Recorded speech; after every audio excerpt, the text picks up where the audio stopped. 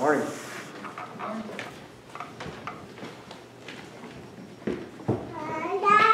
Let's go ahead and open in prayer this morning. Father, we just thank you and praise you today because as Linda sang during worship, we know you're faithful. We know that you never leave us. We know that you never forsake us. Though the battle sometimes gets hot and heavy, we know that we win through you. We know that we can do all things through you. Father, I ask for your help this morning. Bring forth the word. Father, take over my mind that I'll think your thoughts. Take over my mouth that I'll speak your word. God, help us hide your word in our hearts. We ask you to have your way in this service. In Jesus' name, amen. I'm gonna, how many knows I used to play basketball for Ireland High School and never went to one practice, but they had to play me because they only had 5 players.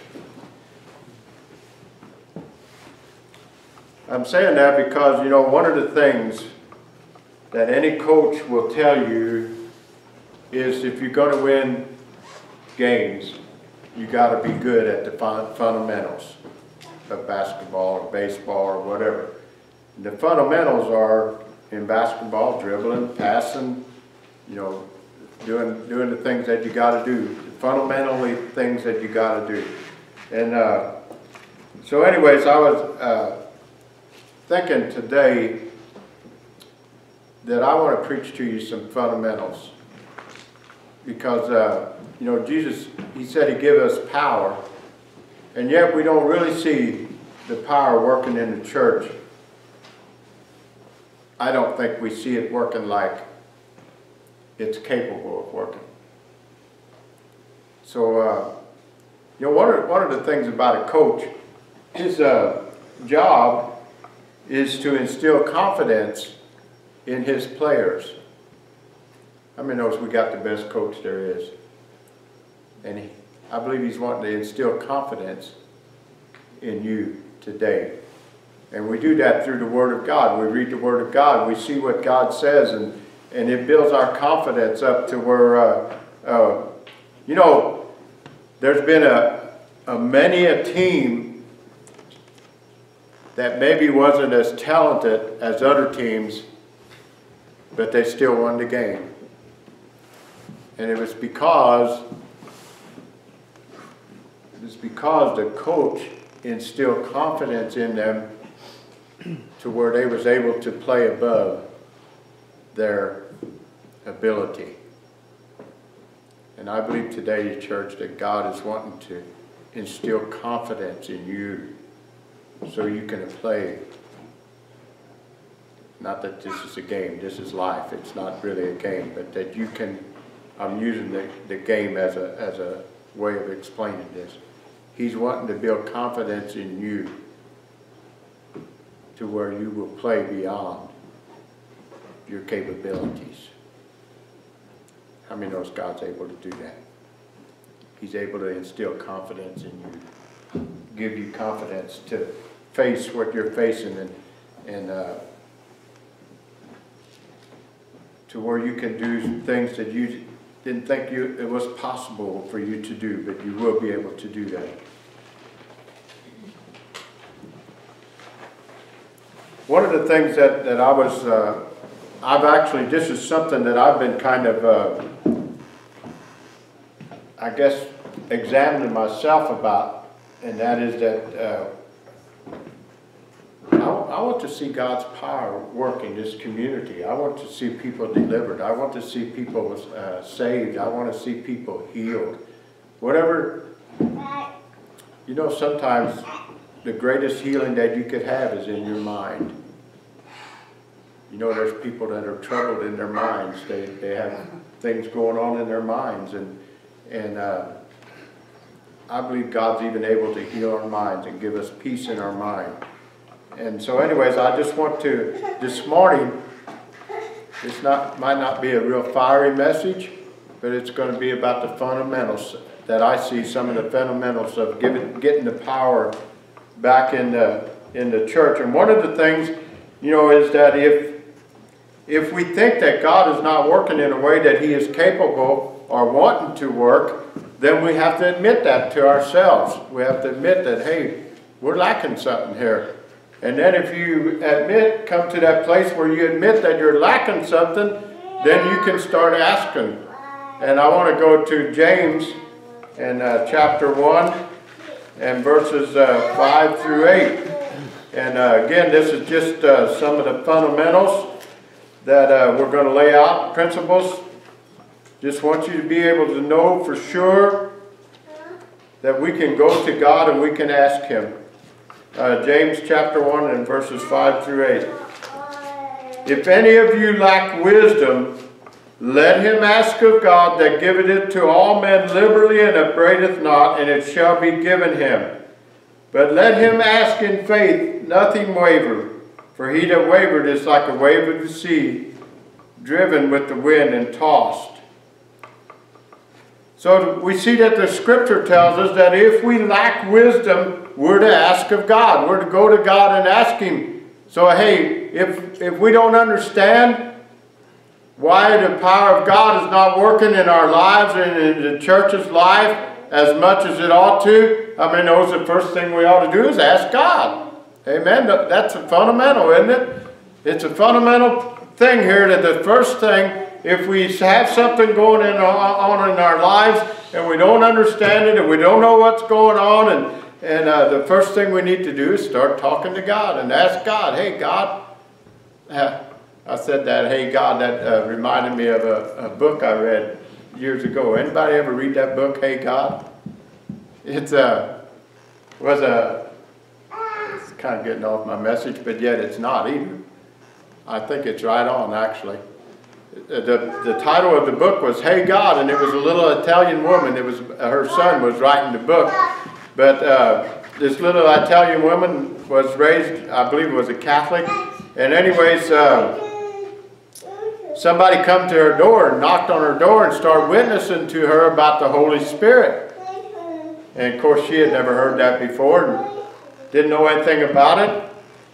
So after they left, she went up into her bedroom and she calls out, she says, hey God, is this true?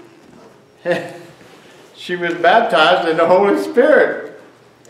And anyways, I guess I don't want to take it on too long here, but she, every time she had something with God that she didn't understand, she'd go up to her bedroom and holler, hey God!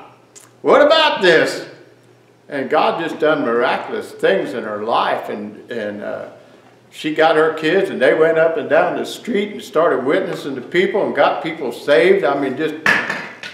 It's unbelievable what was going on there. She started getting invited to meetings to speak, and God was using her, But her simple thing was, hey God, what's this about? What's going on here? Listen, church, sometimes we need to come to that simple place. Hey, God, what are you doing here? Hey, God, what don't I understand?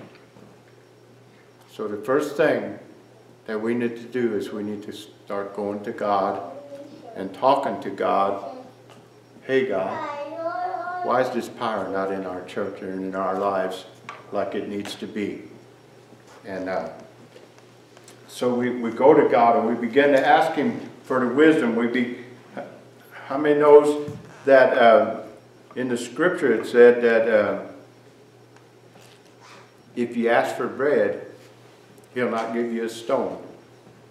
So one of the fundamental things with God, this is a fundamental thing, like in basketball, dribbling, passing, it's a fundamental thing. One of the fundamental things with God is to go to Him and talk to Him. Ask Him. He's way wiser than I am. He's way wiser than your neighbor. He can give you things that you need to know.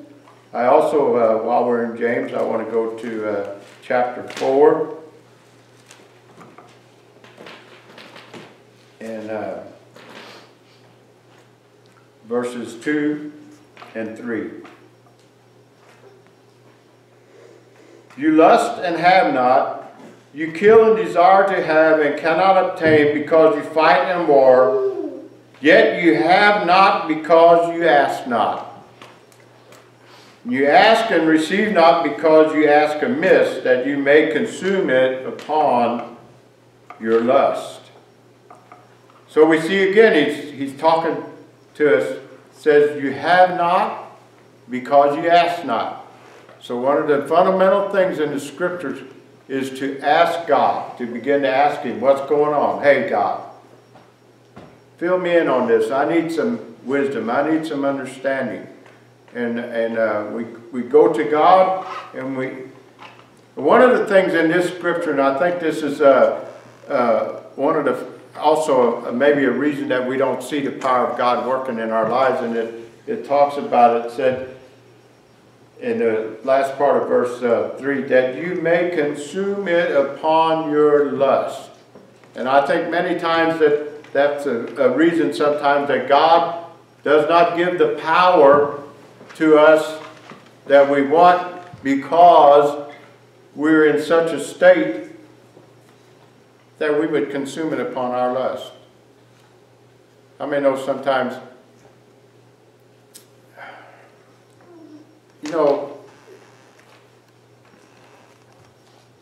we are human people. And it's natural for human people to lust for power. And sometimes God has to give us understanding about how to use power. And sometimes he can't give us power because we're not in a place where we would use it justly. But we would use it in a way that would satisfy our lusts. Anybody know what I'm talking about? We would use the power of God to satisfy our lust. And how many knows God's not going to let us do that? He's not going to give us power for us to satisfy our lust.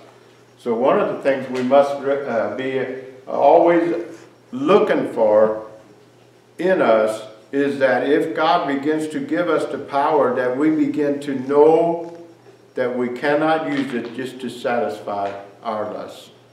We have to use it. See, Jesus, he said that whatever he did, he said, I always hear from my Father.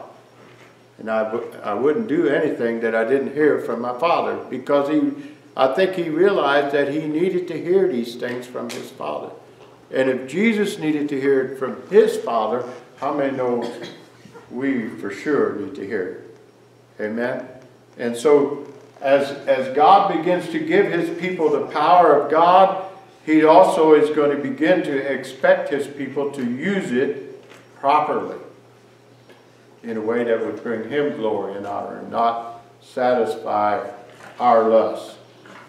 I want to go to St. Matthew. This is actually something that I was reading this week, or not, I don't know if it was this week, and it kind of shocked me when I read it, but it opened up something to me.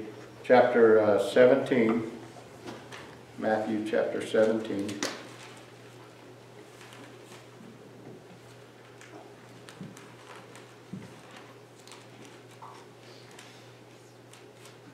In verses 19 and 21. And this is where Jesus had sent out the disciples and told them to heal the sick and do different things, and they came back, and they was not able to heal this guy had brought his son to him, and they wasn't able to heal his son. Then came the disciples to Jesus apart and said, let me go back. Well, let me just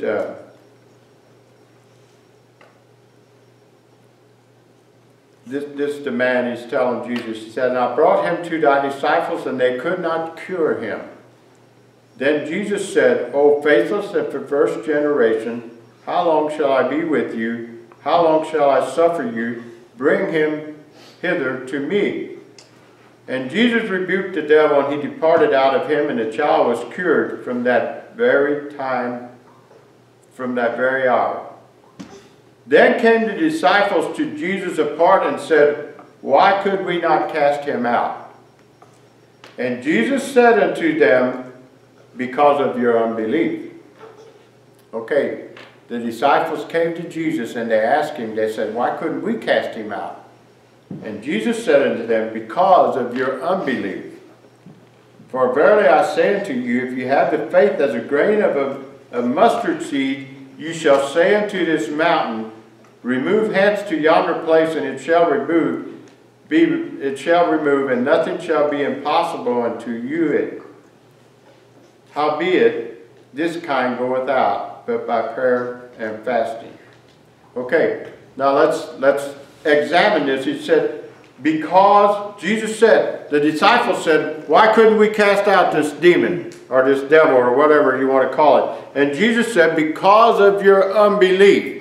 And then as we read down through the scripture, he says, this kind, so the reason they wasn't able to cast this out was because they had unbelief, right? And so Jesus, later on he says, this kind comes out only by prayer and fasting. Why was they to use prayer and fasting? Because of their unbelief. It's right there in the scriptures. It's very plain. See, he said, the disciples said, why couldn't we cast him out? And Jesus said, here's the reason that you couldn't cast him out. It was because you had unbelief. And then he says, this kind is, in other words, he said, I'm going to tell you how to get rid of this kind. He said, it only comes out by prayer and fasting.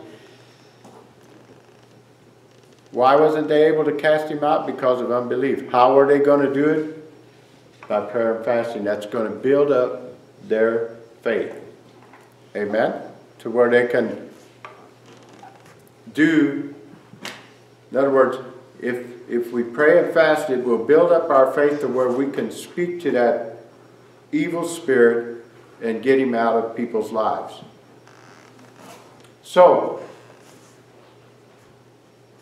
it wouldn't hurt us to do a little praying and fasting.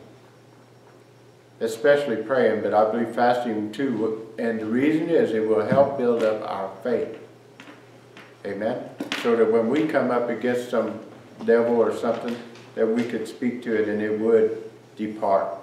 So it's by prayer and fasting. Now listen, I don't want you to take this to an extreme. How many knows that everything the scripture says for us not to lean too far to the right or too far to the left, because you get out of balance. Now there have been people that have fasted enough that they've hurt their physical body. That's not what we're talking about here. Amen? But it's good to pray and fast. So I just want to caution you. And let me say this to you also. You're not going to, you know, I've had people say, well, you want God to do this for you, pray and fast. And God will do it for you. Listen, if the only reason you're praying and fasting is for God to do something for you, there's a good chance that he might not do it. But if you pray and fast for God to build up your faith, how many knows that's a good thing? You're never going to go wrong by building up your faith. I'm saying, I guess what I'm saying is if you pray and fast, make sure that you're not doing it to try to control God.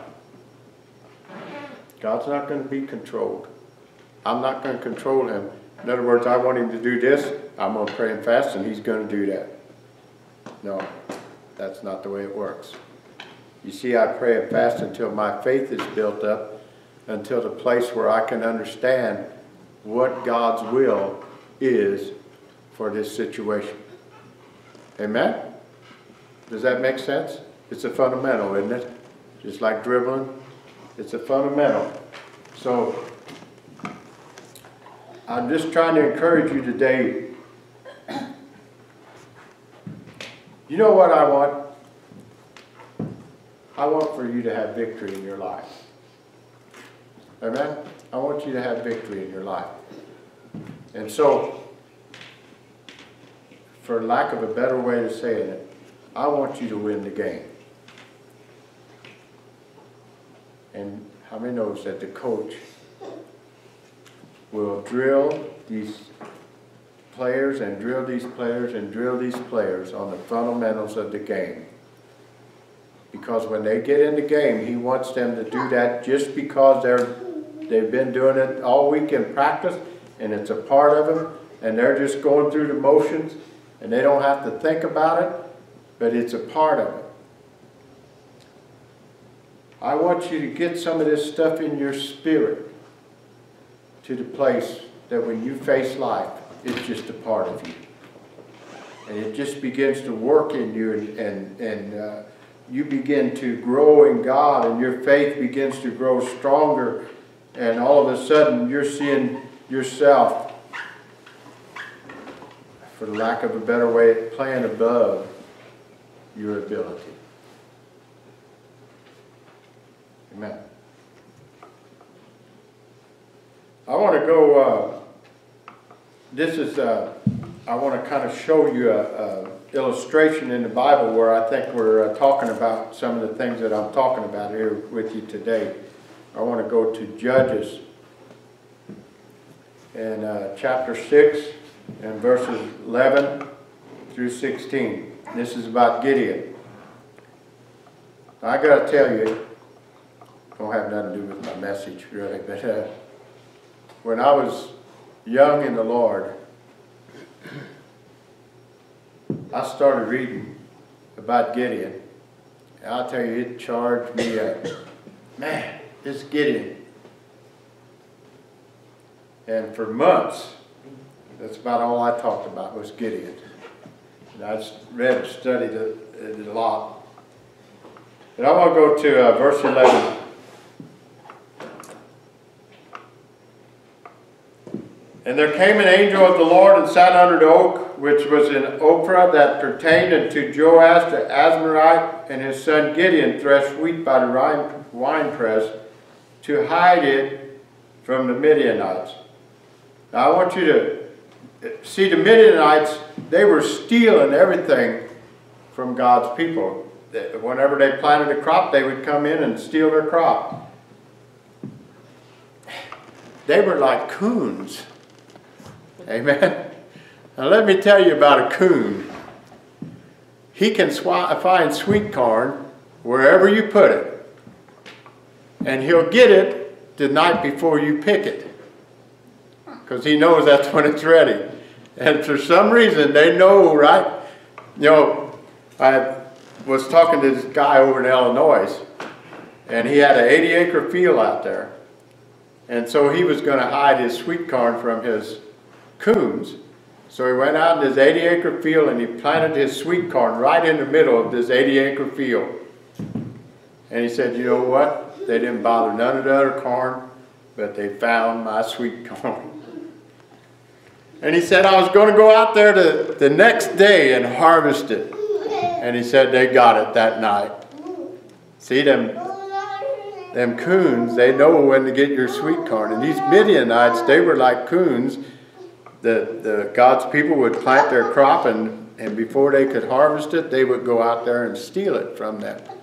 To the point that God's people didn't have nothing to eat and were being robbed. How many knows that the devil a lot of times robs us? But the things that God would give us, he robs us. And so Gideon, he's hiding and he's thrashing out this wheat, and he's hiding because he don't want the Midianites to see. You see what state he's in? He's in a beat down state. He's in a state where he can't hardly believe that God could do anything in his life. And I want you to know sometimes, church, you can get in that state. You can get beat down to the place where you think that God won't ever do anything in your life. I'm telling you, that's a lie from the devil. He's trying to rob you. He's trying to keep you from having God's blessings in your life. And the angel of the Lord appeared unto him and said unto him, The Lord is with thee, thou mighty man of valor. And Gideon said unto him, O my Lord, if the Lord... Listen to what Gideon said. Gideon said unto him, O my Lord, if the Lord be with us, why then is all this befallen us? And where be all the miracles which our fathers told of us, saying, Did not the Lord bring us up from Egypt? But now the Lord hath forsaken us and delivered us into the hands of the Midianites. And the Lord looked upon him and said, Go in this thy might, and thou shalt save Israel from the hand of the Midianites. Have not I sent thee? And he said unto him, O my Lord, wherein shall I save Israel? Behold, my family is poor in Manasseh, and I am the least in my father's house. And the Lord said unto him, Surely I will be with thee, and thou shalt smite the Midians as one man. I want you to know, church, you can get into a state where you are beat down so low that you don't think God's with you anymore. This is the place where Gideon was. He was beat down to that place where he didn't think that God was with him. But I want you to know what happened when he heard what God said to him. Amen. How many knows Gideon went on to win the battle? An impossible battle to win. Listen, I was telling you that God can make you play better than your abilities. God can make you play better than your abilities. I want you to know God can cause you to do some miraculous things in your life. He can cause you to be a better person than you are capable of being on your own. Okay, I want to go to Luke and chapter 10. I've got a lot of scriptures today, and the reason I got them is because I want these fundamentals to get down in you and take root. Luke chapter 10.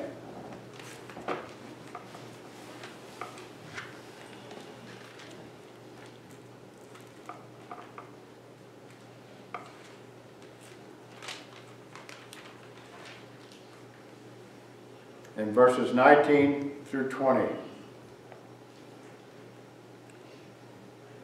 Behold, I give unto you power to tread on serpents and scorpions, and over all the power of the enemy, and nothing shall by any means hurt you.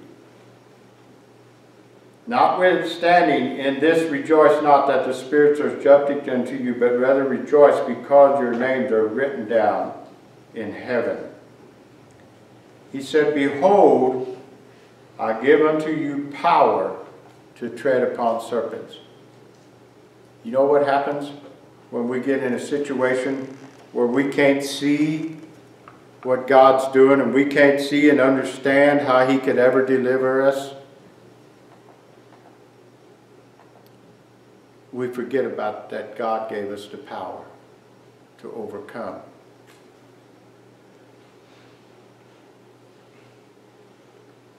Can I say it like this?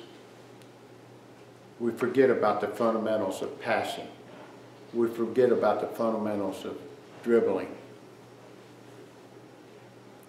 And we look at the opponent and we see the opponent as a giant, if you will, bigger than us, better than us.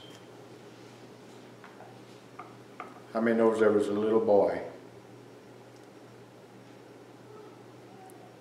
and there was a giant, And he had the whole army of Israel backed up. And they were all afraid of him. But there was a little boy that came. And he said these words. He said, "Is there not a cause?" In other words, he said, "Why are you letting this Philistine defy you? Defy you. Do you not know that you are the army of God?" He said, "I'll go out there and face him because I know that God will be with me." And he went out there, and how many knows that he played beyond his capabilities? I want to say to you today, church, I don't care what you're going through, you got to remember that God gave you power. I don't care what situation you're facing. I don't care how bleak it looks.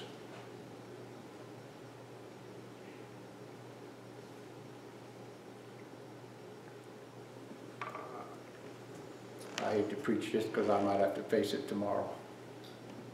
Amen. I don't care how bleak it looks. I don't care what the situation is. You must understand that God's given you power. You must understand you're not in this alone. You must understand that, I think Linda spoke of it this morning, He's not going to leave you. He's not going to forsake you.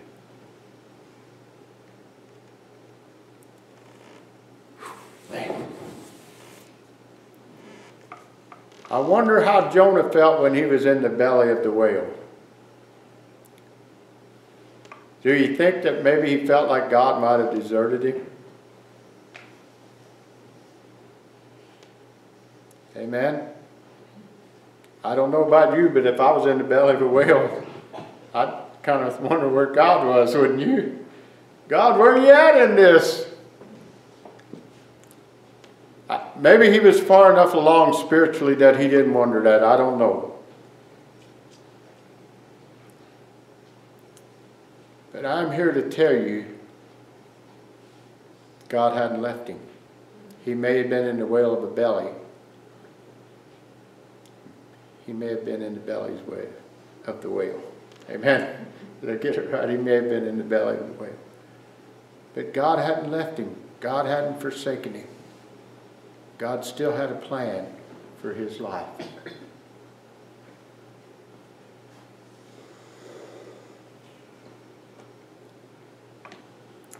Do you know sometimes in life we can get to a place where we don't have no plan for our life anymore? Because everything we planned seemed like it went wrong. You ever been there? I've been there. I got to a place where I didn't want to make decisions anymore because it seemed like every decision I made ended up being the wrong one.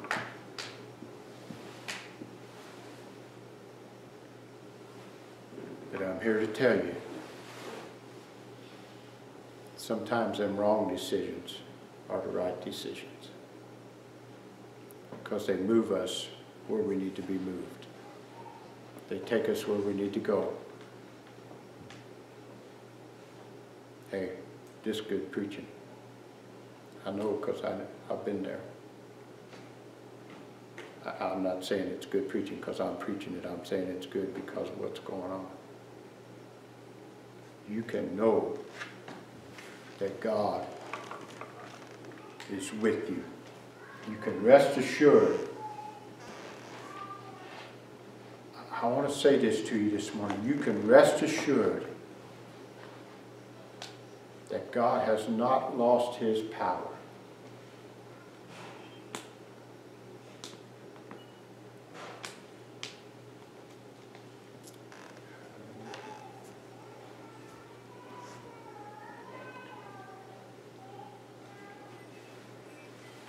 Behold, I give unto you power to tread on serpents and on scorpions, and all the power of the enemy, and nothing shall by any means hurt you. Church, I'm convinced that we do not understand the power that's in us. I'm convinced of this.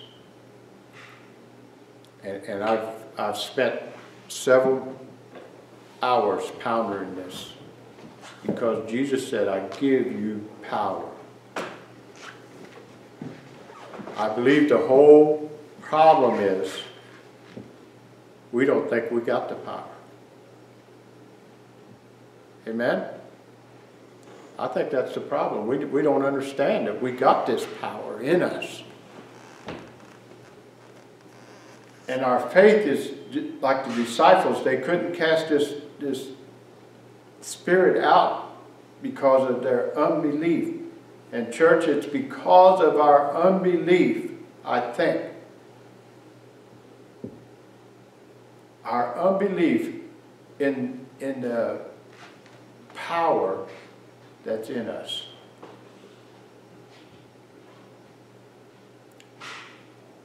Do you wonder how much that must hurt God? For Him to, through Jesus, to give you power, and for us to not realize that we have this power and not use this power. It must hurt God. Because it's available. And listen, He sees His children struggling and going through these things. And not that struggling's... Sometimes we got to struggle. But listen, don't forget. Just because you're struggling doesn't mean the power's not there. Amen? And I think it will change not only our lives, but the world that we live in, if we can come to the place that we understand, no matter what we're going through, no matter what's happening in our lives, God's power is still there. And we need to keep looking for that power to manifest itself.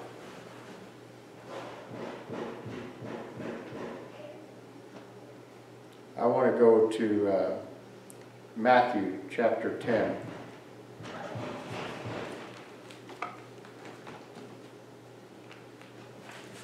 And verses 19 through 20.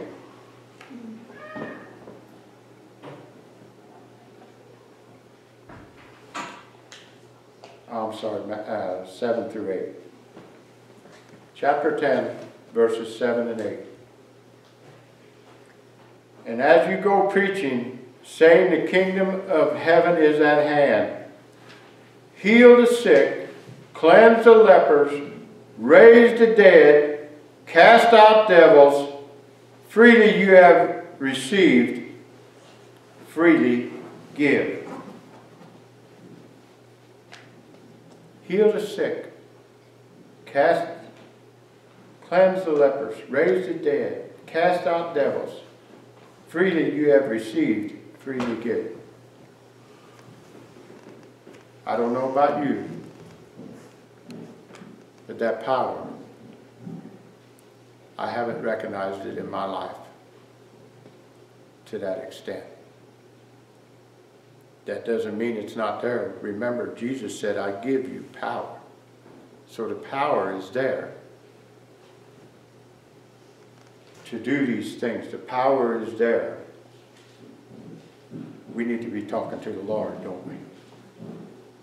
We need to be saying, God, hey God, what's going on here? Why is this power not present? I was praying this week and I said, God, what is separating me from you in this? What is separating us? What is holding us back?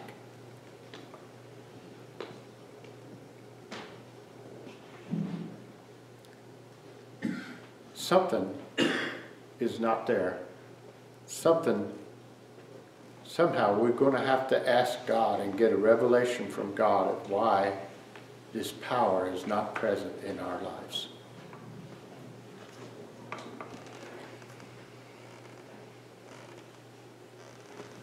See, church, we can come to church every Sunday.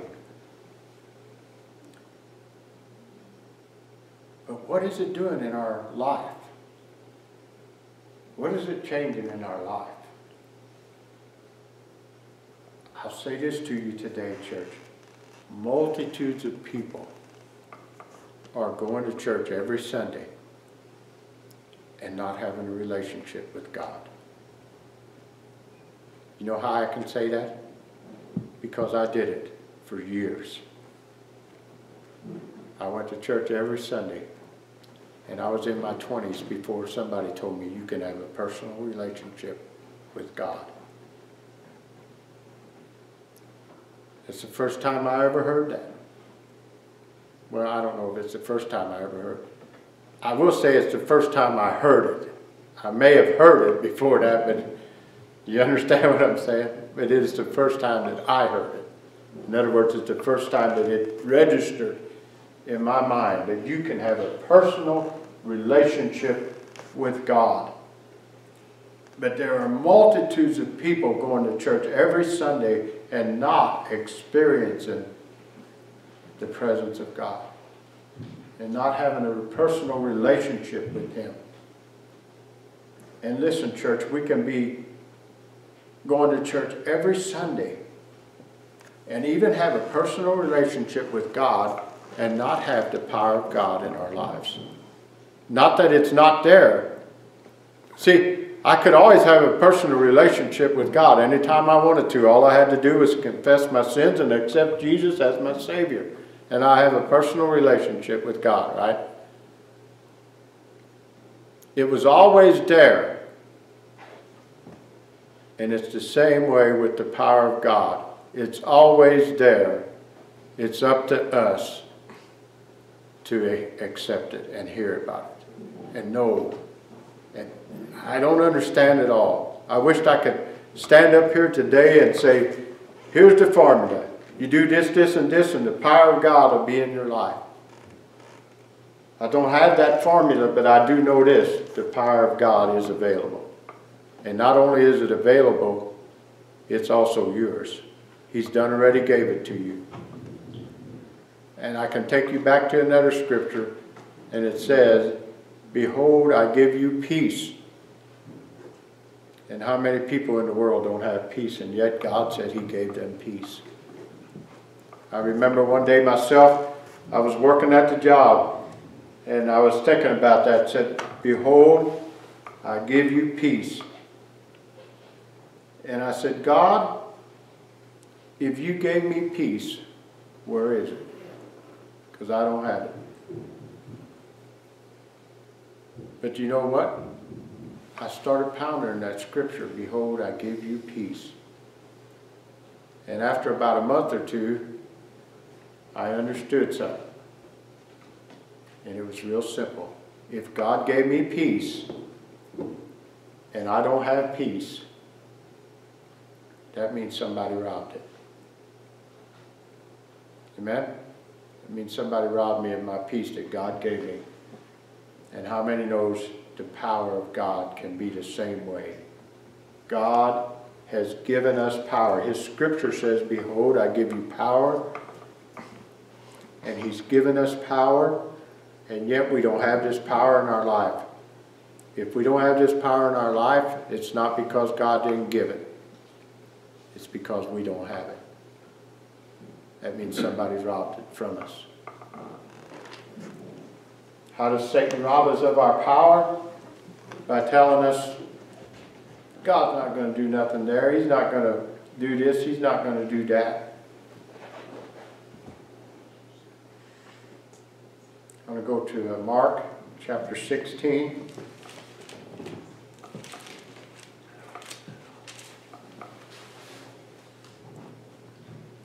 Verses 15 through 18. And He said unto them, go ye into all the world, preach the gospel to every creature. He that believeth and is baptized shall be saved, but him that believeth not shall be damned. And these signs shall follow them that believe. In my name shall they cast out devils, and they shall speak in new tongues. These signs shall follow them that believe. In my name shall they cast out devils, and they shall speak with new tongues. Now let's go to, I want to go to 1 Corinthians in chapter 4 and verses 20.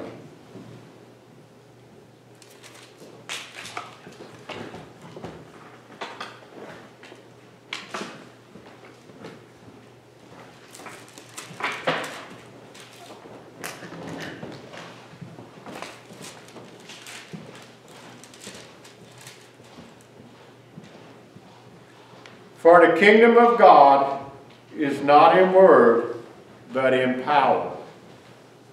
The kingdom of God is not in word, but in power. And with that, I want to go also to 2 Corinthians.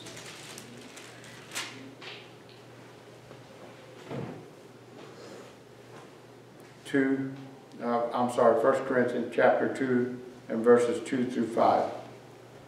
For I determined not to know anything among you save Jesus Christ and him crucified. And I was with you in weakness and in fear and in much trembling. And my speech and preaching was not with enticing words of man's wisdom, but in demonstration of the Spirit and of power, that your faith should not stand in the wisdom of men, but in the power of God. He said he didn't come with enticing words of man's wisdom. What did he come in? In demonstration of the Spirit and of power. You know what, church? Too many times we have all the words in the world. We can talk the talk. We can act the act and talk the talk.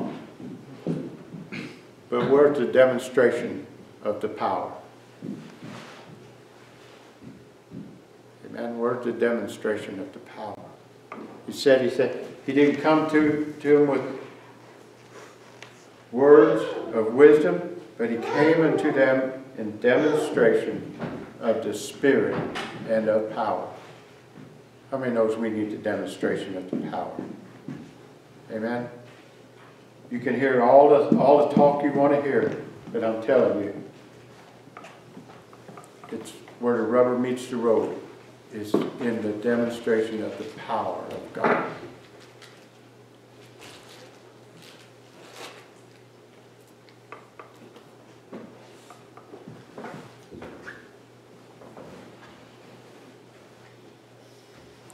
I got one more scripture yet. I want to go to Thessalonians.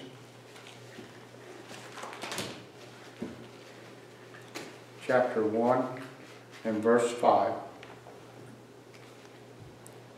For our gospel came not unto you in word only, but also in power and in the Holy Ghost, and in much assurance, as you know what manner of men we were among you for your sake. It said, our gospel came not unto you in word only, but also in power and in the Holy Ghost. I say to you today, church, we need the power of God in demonstration in our lives and in our churches. I don't know, I may go on with this message some more. I'm not sure, but I want to say to you today, church, it's imperative that we begin to ask God, where's the power and demonstration in our lives, in our church's lives? Now I want to say something to you in respect to power in the church. I'm convinced to have power in the church, it must come through the body of Christ. And that's each and every one of us got a place in the body of Christ.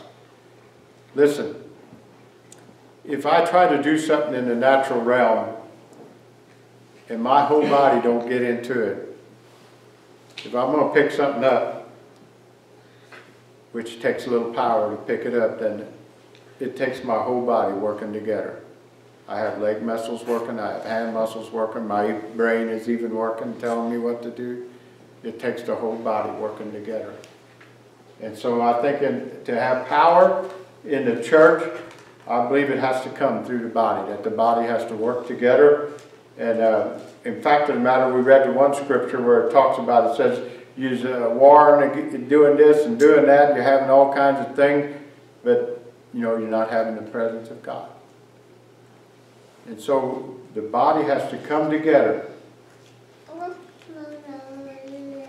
Now let me paint you a picture, a little bit, of the body of Christ.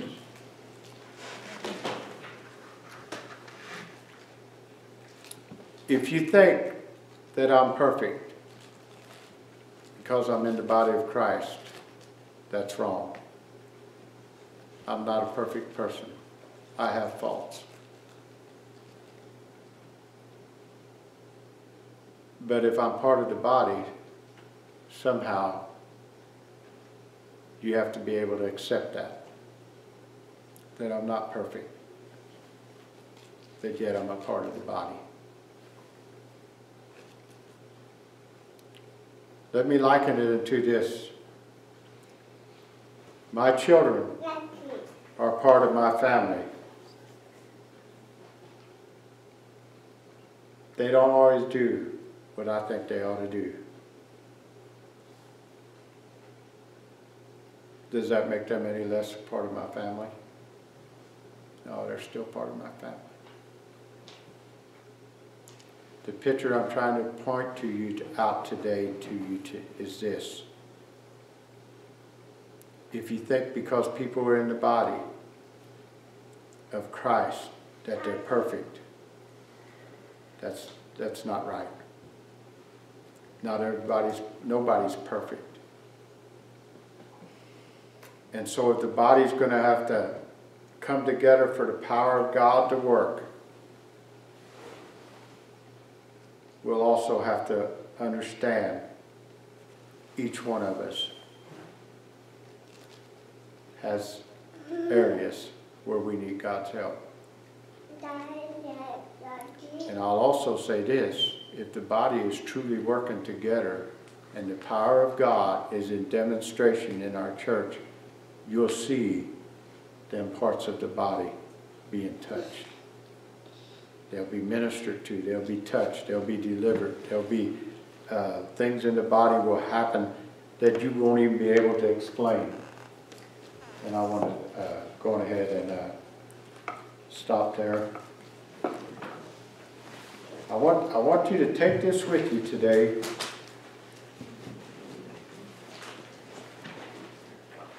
That you begin to seek after God. You begin to ask Him, hey God, where is this power that you're talking about? How many knows if we'll ask God, He'll give us a revelation? He'll reveal Himself to us. But that's the part we seek after Him. It said, knock, and the door will be open. Seek, and you will find. And as we begin to knock, hey God, what's going on here? I believe God will begin to minister to the body, and we'll begin to have understanding. You know, most of the time, Linda usually plays a little song, and she had to leave early today, so we won't have